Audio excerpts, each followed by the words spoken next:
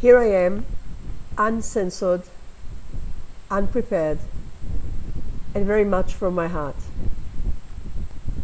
I hear in the last few years, and especially recently, people gathering around the world with a sense of urgency to contribute to the transition, to the new world that we all want to give birth to.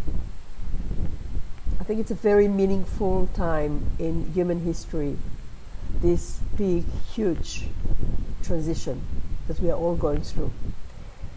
And many of my friends, the people in my tribe, are gathering in many places in the world in order to check if what they do is contributing to the change, to put some awareness and to bring more awareness on the things that they do and see how we could all help more. That's quite exciting. Actually, it's very exciting. The thing which I've been thinking a few days ago, and it just got really strong now in me, that I decided just to put the earphones, open my computer and say a few words. The thing which drew my attention was that I hear mostly and mainly and especially big words around this movement. And this movement to create newness, to create a better transition, a better world, is really important. But what if? What if you discover that your role is very simple?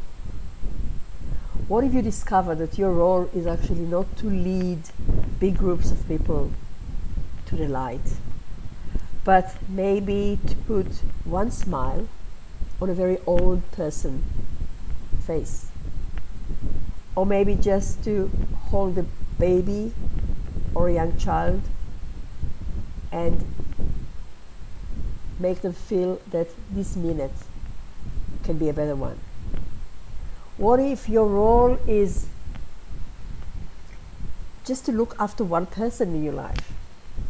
What if your role is just to water your garden, your literal garden, and bring more beauty to the world? What if your role is to bake bread for somebody, or maybe to many people, but maybe just to one person? What if your role is to make one person laugh? And so on and so on. I know we have different gifts to give to the world, and by all means the gift is measured and evaluated and accepted and treasured by its honesty, by its authenticity, and not by its size.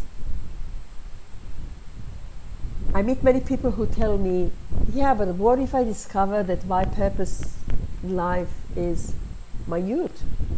What if I discover that my purpose in life is not as big as I wanted it to be, or is not as big as other people's? What if? That's a good question. What if? Are you still willing to do your part, your job? Or if nobody is going to grant you with a big, huge purpose or reason for your life, then it's not actually worthwhile even to commit. That's the thought I wanted to share with you. I invite you to reflect. I invite you to write comments. I invite you to open discussion on my Facebook page, Zohara Rotem, or in any other store that you find, maybe here on YouTube. I would like to know what if you discover that your purpose is not this big thing that people are famous for.